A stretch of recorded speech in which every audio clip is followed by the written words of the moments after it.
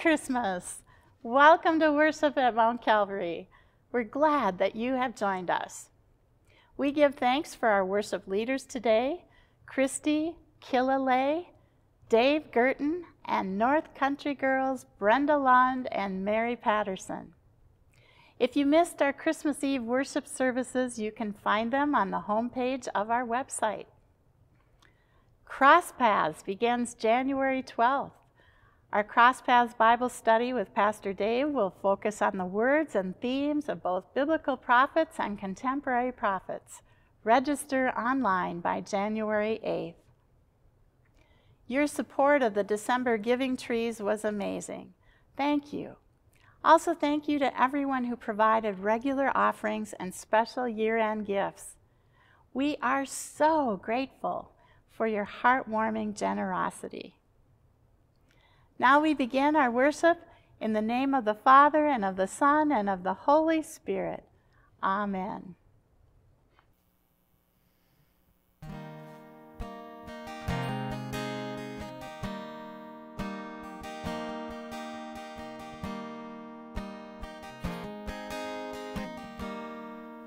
It was not a silent night. There was blood on the ground. You could hear a woman cry in the alleyway that night on the streets of David's town. And the stable was not clean, and the cobblestones were cold, and little Mary, full of grace, with the tears upon her face, had no mother's hand to hold. It was a labor of pain. It was a cold sky above.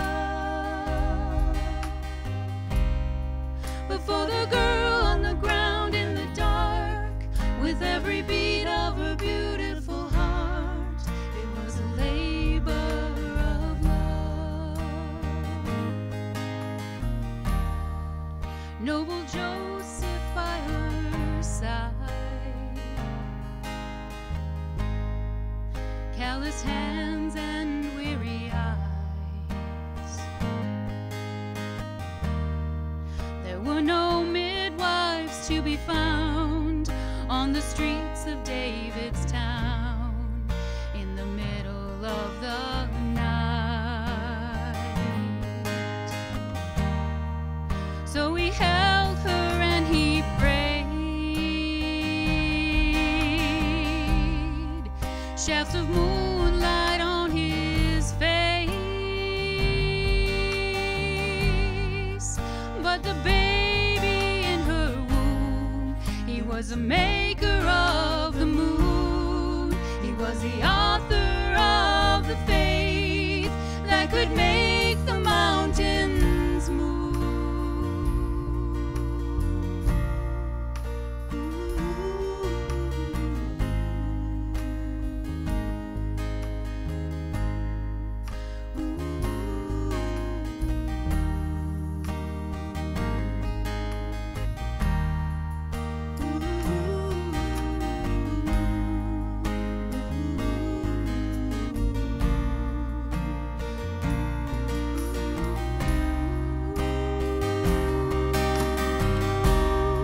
It was a labor of pain. It was a cold sky above.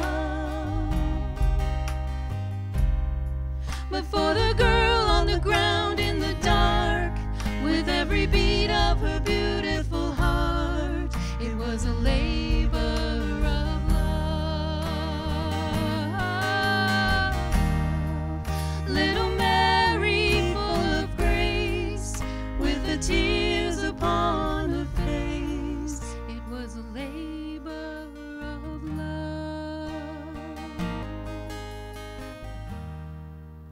It was not a silent night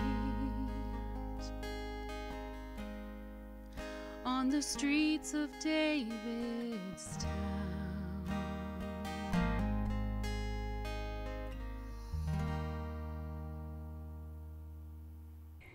The Gospel reading from Luke chapter 2. When the time came for their purification according to the law of Moses, they brought him up to Jerusalem to present him to the Lord. As it is written in the law of the Lord, every firstborn male shall be designated as holy to the Lord. And they offered a sacrifice according to what is stated in the law of the Lord, a pair of turtle doves or 2 young pigeons. Now there was a man in Jerusalem whose name was Simeon. This man was righteous and devout, looking forward to the consolation of Israel, and the Holy Spirit rested on him. It had been revealed to him by the Holy Spirit that he would not see death before he had seen the Lord's Messiah. Guided by the Spirit, Simeon came into the temple, and when the parents brought in the child Jesus to do for him what was customary under the law, Simeon took him in his arms and praised God, saying, "Master, now you are dismissing your servant in peace, according to your word. For my eyes have seen your salvation, which you have prepared in the presence of all peoples, a light for revelation to the Gentiles and for glory to your people Israel." And the child's father and mother were amazed at what was being said about him. Then Simeon blessed them and said to his mother Mary, "This child is destined for the falling and the rising of many in Israel, and to be a sign that we will be opposed, so that the inner thoughts of many will be revealed, and a sword will pierce your own soul too." There was also a prophet, Anna, the daughter of Phanuel, of the tribe of Asher. She was a great age, having lived with her husband 7 years after her marriage, then as a widow to the age of 84. She never left the temple, but worshipped there with fasting and prayer night and day. At that moment she came and began to praise God and to speak about the child to all who were looking for the redemption of Jerusalem. When they had finished everything required by the law of the Lord, they returned to Galilee, to their town of Nazareth. The child grew and became strong, filled with wisdom, and the favor of God was upon him. Merry Christmas, everyone. Peace on earth, goodwill to all. Long suffering. What does it mean? Patiently enduring lasting offense or hardship. Simeon and Anna from today's story were long-suffering servants of God, patiently enduring, waiting for a sign from God that salvation was indeed coming. Elizabeth and Zechariah, Mary and Joseph, the shepherds, they were all surprised by visits from God. They weren't looking for anything big at all. But Simeon and Anna were long-suffering in their waiting and watching, patiently enduring. I heard a story this weekend about the workers in a base camp fighting the wildfires near Fresno, California. The motto of the camp is, quote, "Hard work, low pay, miserable conditions, and more," unquote. Every day, not just Monday through Friday, every day, RJ and Corey and others untangle hoses. That's it. They go out in the parking lot of a ski resort where they're based, and from sunup till sundown, they lay out tens of thousands of feet of fire hose so that it can be wound, cleaned, and used again. And they'll do that for 6, 7, 8 months straight. They keep going until the fire's out. Long suffering. But why? Why do RJ and Corey roll fire hose for months on end? Why do Simeon and Anna wait year after year in the temple? Hard work, low pay, miserable conditions, and more. Why? Because they knew they were part of a bigger story. They knew they were contributing to something good and sacred. Every time RJ and Corey saw another truckload of dirty, tangled fire hoses fall on their parking lot, they knew it meant the forest would rise up again. Each time Simeon and Anna fell to their knees in prayer, they knew that one day God would raise up a Savior, and so they waited, long-suffering. Falling and rising. That is the order of things. Falling, then rising. And we don't like it, but that is the way of it. Think of Psalm 23. Do you remember the ending? You prepare a table before me in the presence of my enemies. You anoint my head with oil. My cup runneth over. But that's the end of the psalm. What's the verse that comes right before it? Yea, though I walk through the valley of the shadow of death. We want to skip the death part, the shadow part, the falling part. We want to go right from green pastures and still waters straight to the feast at the end. But we must fall down into the valley before rising out on the other side. Listen again to how Psalm 23 concludes. Surely goodness and mercy shall follow me all the days of my life, and I will dwell in the house of the Lord forever. Even after walking through the valley of the shadow of death, the psalm writer trusts, surely goodness and mercy will follow me all the days of my life, both in the falling and in the rising. Even though Simeon has seen God's salvation in the face of Jesus, he tells Mary and Joseph, this child is destined for the falling and rising of many. We look at falling as failure, that losing or being wrong is the worst thing imaginable. But you, my brothers and sisters, you know what Simeon and Anna also know, that falling is never the end of the story because you are part of a bigger story. You are part of something good and sacred. In God's story, falling is followed by rising. The valley of the shadow of death is followed by the feast of victory. The tomb is followed by the resurrection. Simeon and Anna waited because they knew God's salvation was coming. Now here we are in the midst of falling. Maybe you felt like you're in free fall even. And as a nation, as a global family, we are in long suffering, keeping things going, just like Corey and RJ, doing our best to keep the wildfire of a pandemic from destroying everything. And it's not over yet. And so I want to conclude with a poem from Howard Thurman from the book Conversations with God, 2 Centuries of Prayer by African Americans. It's a prayer for a time of falling and long suffering before the future, God's future, where we rise. O God, I need Thee. I need Thy sense of time. Always I have an underlying anxiety about things.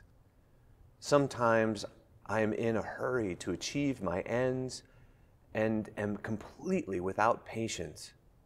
It is hard for me to realize that some growth is slow, that all processes are not swift. I cannot always discriminate between what takes time to develop and what can be rushed because my sense of time is dulled. I measure things in terms of happenings. Oh, to understand the meaning of perspective, that I may do all things with a profound sense of leisure, of time. I need Thy sense of order. The confusion of the details of living is sometimes overwhelming. The little things keep getting in my way and providing ready-made excuses for failure to do and be what I know I ought to do and be. Much time is spent on things that are not very important, while significant things are put in an insignificant place in my scheme of order. I must unscramble my affairs so that my life will become order. Oh God, I need Thy sense of order. I need Thy sense of future. Teach me to know that life is ever on the side of the future. Keep alive in me the forward look, the high hope, the onward surge. Let me not be frozen either by the past or the present. Grant me, O patient Father, thy sense of the future, without which all life would sicken and die. Amen. Please join me in prayer. Dear Lord, we thank you for this season of celebration when we gather in person or remotely to celebrate and cherish our families and friends. And while it's a wondrous and exciting season, we often lose sight of what's truly important. Help us to keep our hearts and minds on you and remember that all we have is a blessing from you. Use each of us in this church to spread your good news to others in our community and world. Lord, in your mercy, hear our prayer. Thank you, Lord, for loving each one of us and showing us the way set by Jesus' example shown on earth of love and compassion for others, especially to those who most considered less worthy or outsiders. Help us to model his example to all we encounter in the new year, showing love and compassion to all, consistently and without reservation. Lord, in your mercy, hear our prayer. Lord, we are thankful for all who work tirelessly to keep us safe and healthy during this pandemic. These caregivers are providing tremendous support to others, oftentimes at the expense of their own physical and mental well-being, as well as time with their loved ones. Please grant them the strength to continue onward and grant each of us patience and appreciation for their time, talent, and dedication to their fellow man. And as production, distribution, and administration of the COVID-19 vaccine continues, we thank you for the people who developed, deliver, and provide this important medicine to our community. Lord, in your mercy, hear our prayer. As 2020 comes to an end, we recognize what a difficult year we've all endured. Our friends, family, and community have endured loss, pain, and sadness. But we've also seen joy, happiness, and moments small and large that illustrate your abiding love for us. We thank you for always being with us during the bright and carefree days, as well as those days of doubt and darkness. In the new year, we'll see moments of both. Please continue to be with us in all of our days. Amen. Let us pray the Lord's Prayer together. Our Father, who art in heaven, hallowed be thy name. Thy kingdom come, thy will be done, on earth as it is in heaven. Give us this day our daily bread, and forgive us our trespasses, as we forgive those who trespass against us. And lead us not into temptation, but deliver us from evil. For thine is the kingdom and the power and the glory, forever and ever. Amen. The peace of Christ be with you always. Please share the peace with someone today. Now receive the blessing. Almighty God, who sent the Holy Spirit to Mary, proclaimed joy through the angels, sent the shepherds with good news, and led the Magi by a star. Bless you now and forever. Amen.